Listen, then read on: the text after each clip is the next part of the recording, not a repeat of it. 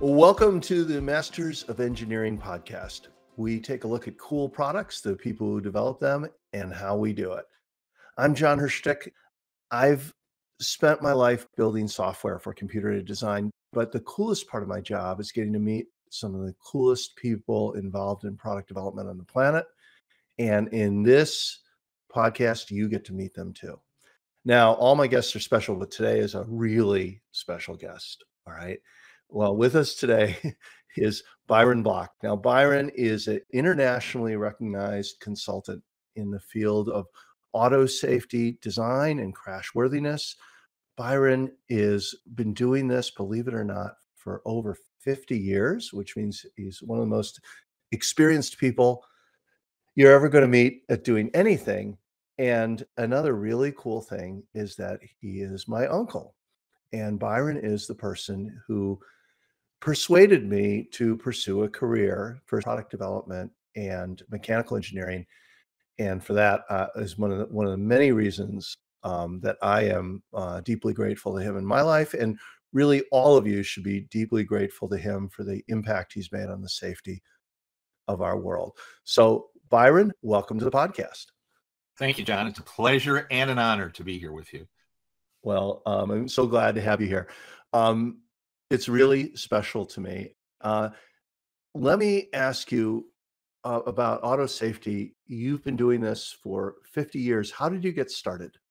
Well, going back to my teenage years in Chicago, where I was born and raised, I've always had a liking, a passion, let's say, for cars. Like when the new cars would come out, I would go to the dealerships. I would then do sketches of the new cars and then show the sketches to my classmates before the cars even officially, came out to the public. So I always liked cars, and learning from my family, especially, for example, my dad is a pharmacist, the compassion to help others. As a pharmacist, I would go with him when he would deliver prescription drugs to the elderly and the people who could not get out and get them on their own. So I saw that it was just a good thing to try to help other people. And with my love for cars, I blended then this element of being compassionate to help other people with my love for automobiles and my interest in design, and blended it all together. And also, as I learned that when people get horribly injured or killed in a crash, the victim is called the plaintiff in a lawsuit against the car company, and they need an auto safety expert to help tell a jury what was unsafe, needlessly unsafe about the car at issue and how it could and should have been made safer. So from actually going all around the country incessantly for many years, inspecting real accident cars, I would try to help them, the individual car crash victims, in their pursuit of justice and compensation for their injuries. But then I didn't stop there. I took that information and used that to fight for safer cars, whether it was fuel tank safety or stronger roofs in rollover accidents, better side impact protection, the need for airbags, etc. What are the major areas of auto safety that you've seen that we've made progress on in your career? And what are the ones that right now you think are most important for the future to make progress on? Okay. Historically, going back, a lot of people watching or listening to this podcast might remember there was a time when in a common rear impact collision that the car that was struck in the rear would burst into flames, and the fire would engulf the vehicle and its occupants. And every year in America, we would typically have about 700 or so people literally who would burn to death in their car because the car was struck in the rear and the gas tanks were located right near the rear bumper. Now, from a design standpoint, John, as I examined multiple cars, Ford Mustangs and the Chevy Vegas and, just so many brands, it was common to have the gas tank located very near the rear bumper, which also was a contradiction because the rear of the vehicle is designed purposefully to crush up. It's called the rear crush zone. So why on earth would you put the gas tank in the rearmost part of the vehicle? And so to use a very sophisticated technical or engineering term, it was a stupid design.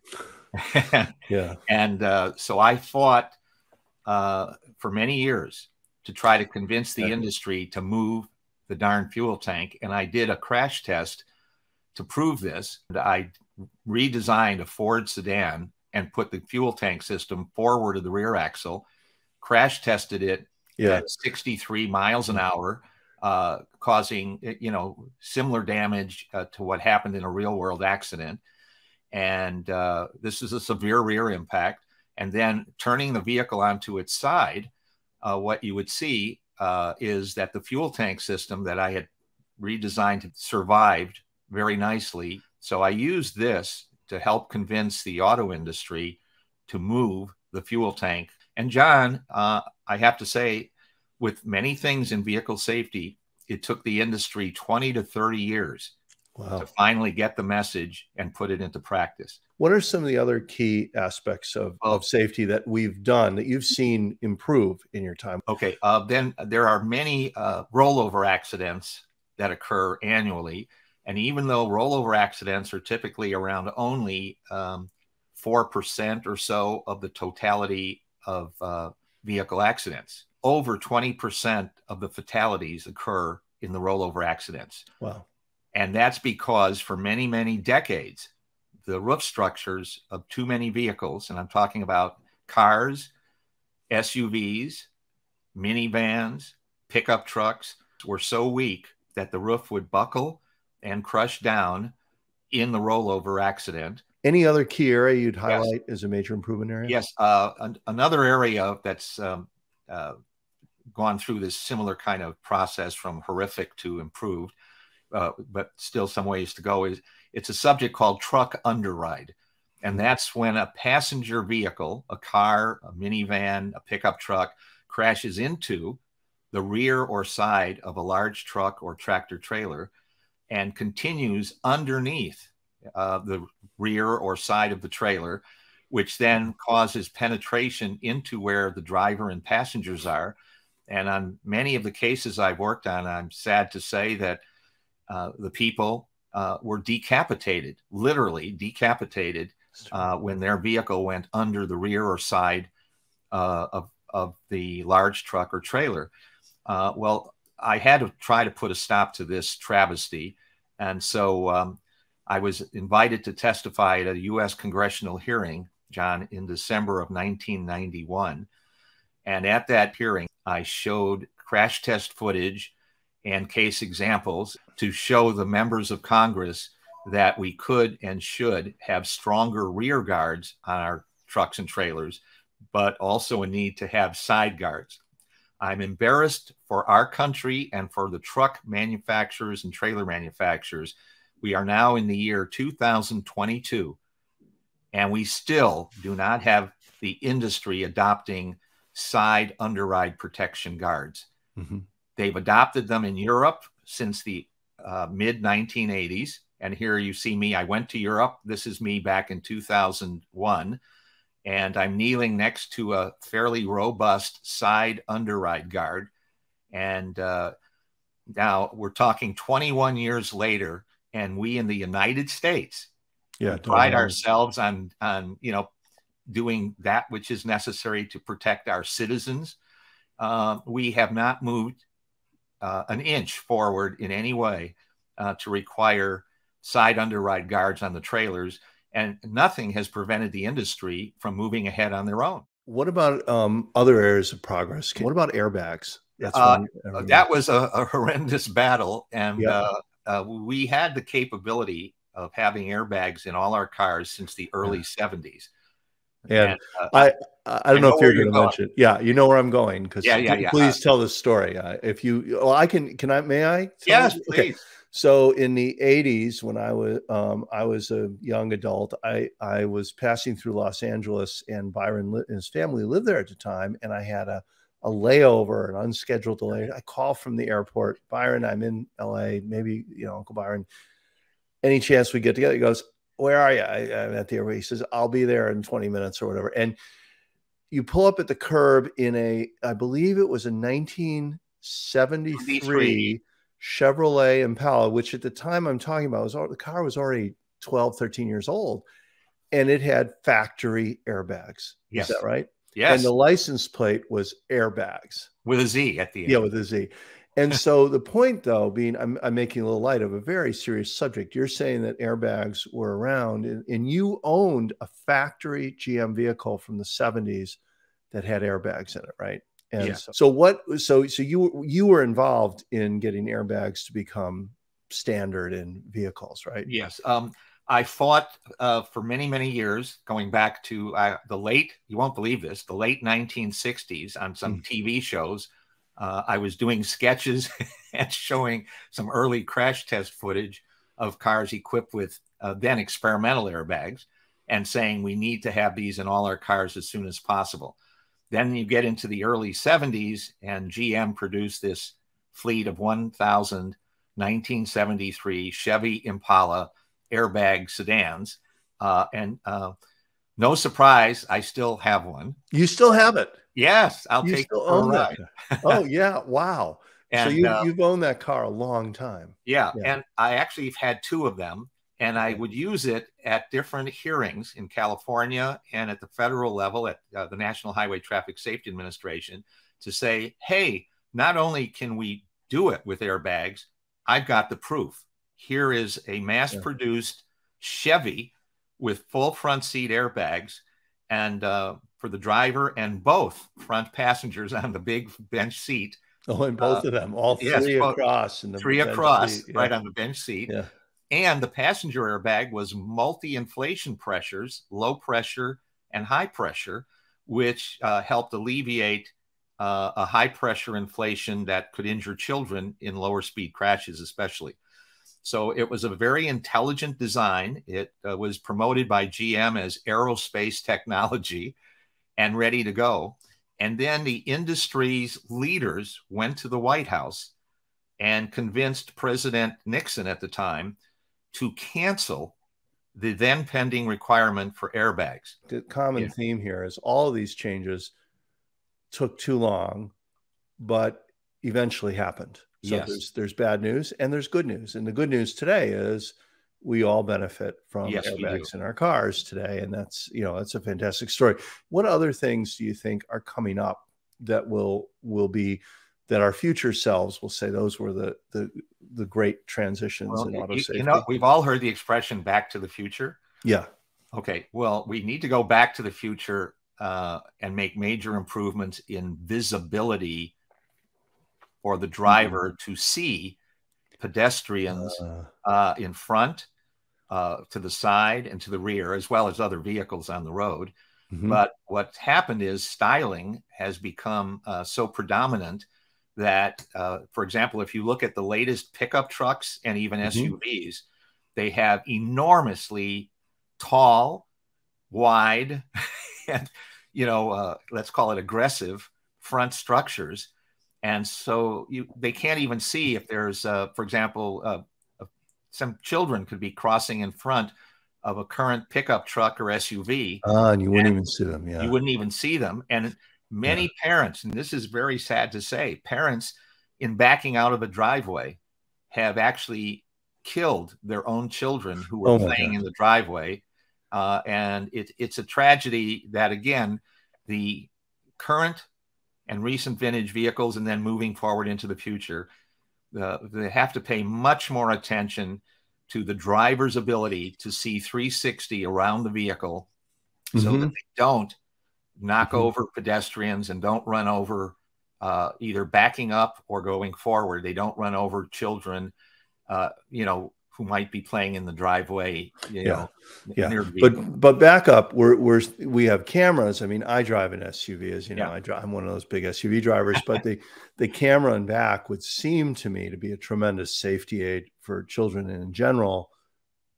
Do you agree? Are those cameras helping? Okay. The cameras are definitely helping, but again, the vehicle designers do not currently have a mandate to maximize the driver's vision I abilities. see. So it's unregulated as to what can be seen. And you're right, the bigger, I totally get it. In fact, I find myself turning on my camera. My car has a front camera as well, but it's not normally on. When I pull out of a parking garage, it's going up very steeply combined with the high roof. I can't see the sidewalk in front of me. I turn on the camera actually and take a look just to be sure, but I get it. And so that's one area.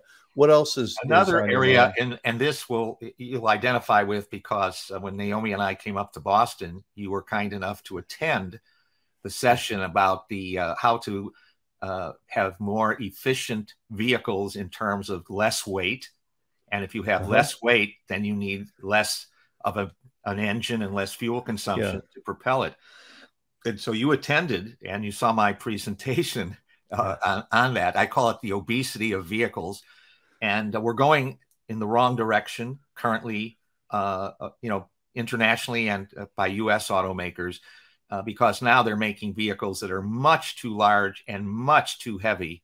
And as a result, the fuel consumption has to proportionally, be more excessive than if we had a lighter weight, more fuel efficient vehicles.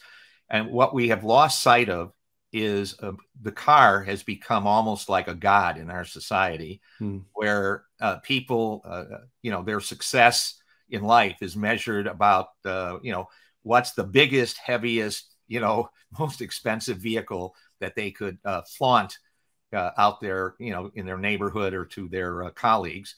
And instead, it should be what is the most fuel efficient and the lightest weight vehicle that will still protect you. So what's your thought on electric vehicles, which obviously don't use fuel, they use energy? And, what do you think about electric vehicles? How is that impacting it in weight and safety? Well, electric vehicles are on a good trajectory, but again, they're losing sight of, the other principles of lighter weight, better packaging of the passengers, the driver and passengers, and maximizing the safety. What's your advice today? Someone looking for a new car, what should they look for to get this safety wise? Well, I think, again, it depends on the family size and the needs and so on. Obviously, those are criterion. But I think they could find out a couple metrics. One would be the strength to weight ratio, and it should be at least 4 to 1. The crush strength. When you say strength, you mean the rollover crush strength. Because that is an indication as to whether the manufacturer really cares about you.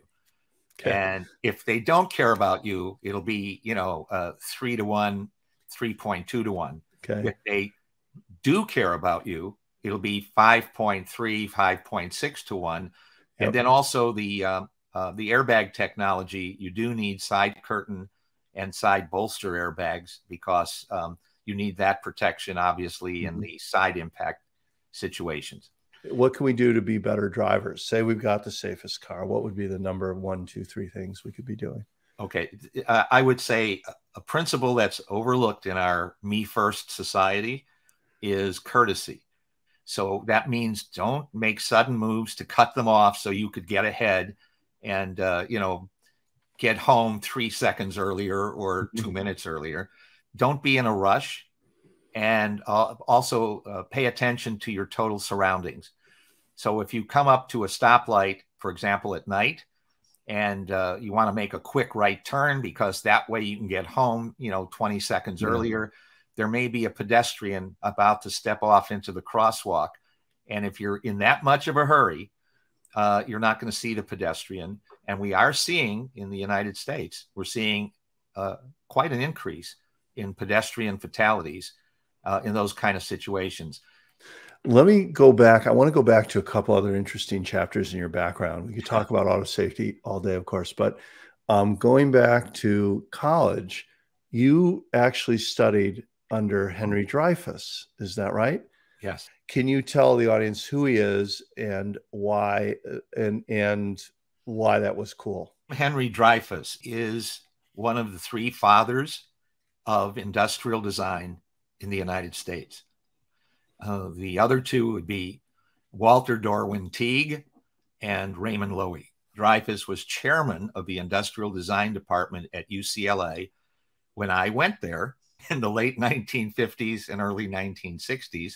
I went to his studios and his home in Pasadena. He would have the members of the classes come out to see his offices, and he was a wonderful man. And so I'm sitting in a lecture hall and in a classroom at UCLA in like 1959-ish, and there's Henry Dreyfuss pointing out, whatever you design, safety is one of the foremost principles that you must keep in mind. That's great. What a so great. You can imagine its influence on me moving forward from Oh, UCLA.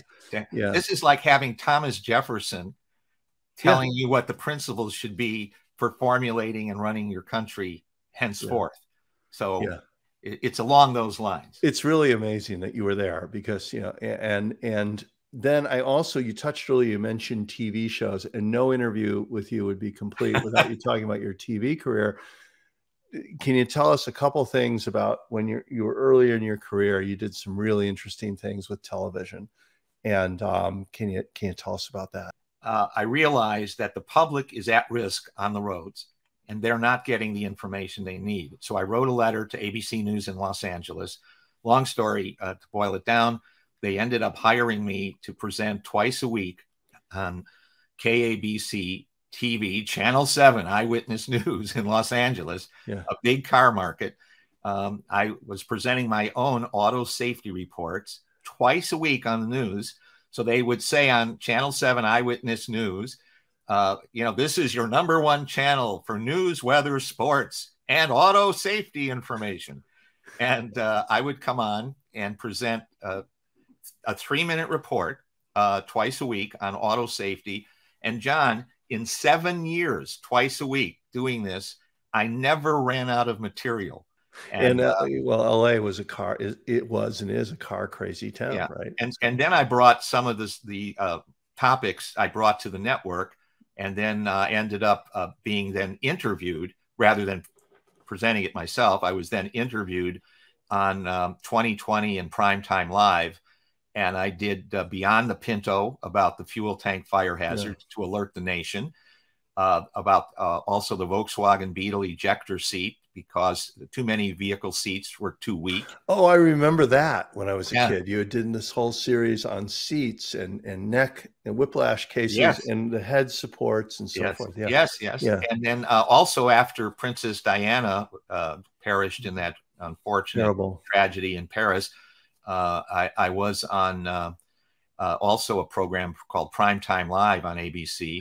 I remember seeing you then, and I didn't even know you were going to be on. This is the thing. Byron's been on TV so often. I've actually been watching shows not knowing you'd be on. And then on comes Uncle Byron talking about Princess Diana's death in that tragic accident. It could have been prevented. My point on the show, I remember. If there was a guardrail in the tunnel, as there should have been, then her Mercedes that she was in and the rear seat passenger, her Mercedes would have been safely deflected off of and away from otherwise being a frontal severe killer, and she would have survived.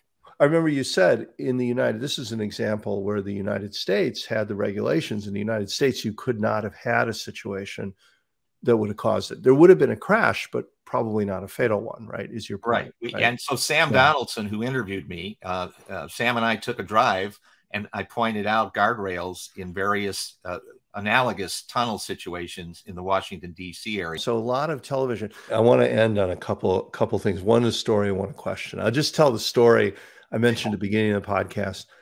My personal story, and one of the many ways you were influential in my personal life, is when I was I enrolled in college at MIT, and I had been programming computers prior to college. In high school, I learned to program computers, and I thought I wanted to major in computer science. And Byron, I still remember, was in the kitchen of our apartment in Chicago. He pulled out the course catalog and showed me the classes I'd take in computer science, like compiler design and things like that. And he said, "You don't want to take these classes. Look over here." And he flipped to another section, the mechanical engineering department.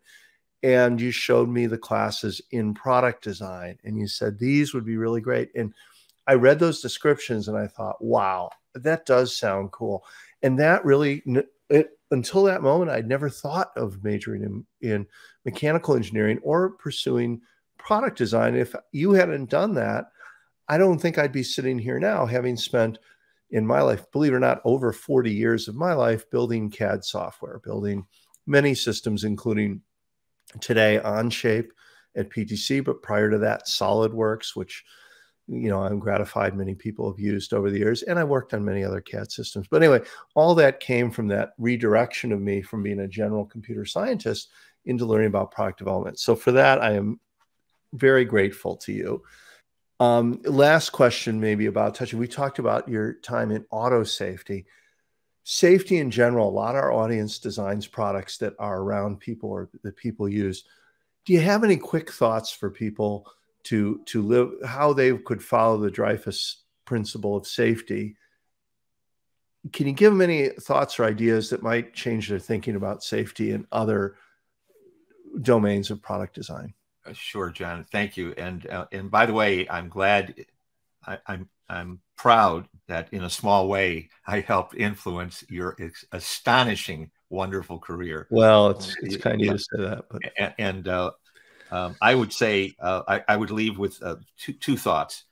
One is whatever product you're designing, before you commit it to final prototype and pre-production, and then obviously into production, before you do that, consider all of the ways that the product might fail, might malfunction, it might cause needless injury, and try to design out the basis for your projection. Oh my gosh, if it malfunctions this way, it could kill 10 people or 5,000 people.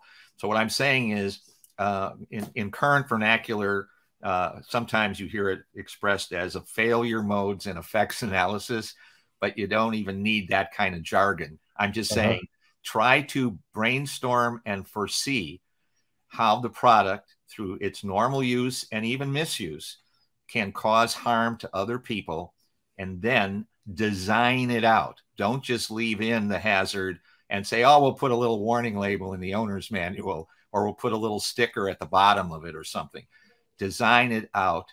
And I would also say it would be great if there were algorithms in some of the design software that would sort of foresee the misuse and the dangers and the malfunctions of various products, whether they be automobiles or not, and sort of warn the designer, hey, this is a less safe design than need be, and you know, you need to redesign. Could you imagine if the software was available in the 60s and 70s and the algorithm said you don't put the gas tank next to the bumper? If you understand what I'm saying. So if you could have an algorithm that is or multiple algorithms that are safety based, the principles of safety and design, that could help as well. Well, a small step in that direction is making more and more analysis tools, simulation tools available to product designers at the point of design. And we're working on that at Onshape, and others are. But I think those tools have to, others have built them, and that's not anything like that. We don't have the ability to understand a gas tank placement, but we do have the ability to give an engineer more insight into the strength, say the structural strength of a design earlier when it's the most important part. We're going to continue to put analysis closer and closer to the point of design than ever before. I have to say, unfortunately, it's probably time to wrap up. But Byron, thank you for joining us today and sharing your 50-year perspective view on auto safety and into the future and beyond. I thank you on behalf of me and all of us for the impact you have made on the safety of the cars we drive and the lives that are of people that are here on Earth because of safer vehicles. I want everyone to know you can learn more about Byron at autosafetyexpert.com. That's autosafetyexpert.com. If you're interested in other episodes of Masters of Engineering, you can listen at Apple Podcasts, Google Play, Spotify, or wherever you find your podcasts for listening. And you can watch in video on YouTube. I love hearing what you think, so make sure you leave a review of this episode. Tell me what you thought of Byron and his stories. And you can follow me on Twitter at jhirschtick, JHIRSCH. Tick. That's it for today. See you next time on Masters of Engineering.